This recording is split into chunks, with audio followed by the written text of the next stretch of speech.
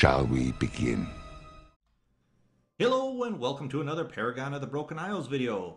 Today we're going to be opening a Paragon chest on the Rogue in hopes of getting the awesome faction mount.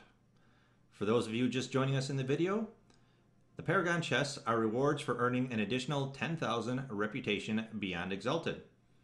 There are no limits to how many you can obtain, so every time you reach an additional 10,000 beyond Exalted, you will receive a Paragon reward chest for that faction. Inside, you're going to typically find gold and order hall resources, but there's a slim chance you can obtain a legendary. Now, in addition, there's a less than 10% chance to obtain that specific faction's mount or a toy. As this is a Paragon reward from the Wardens, inside might contain the toy Sira's Extra Cloak. Am I going to get lucky and get the toy?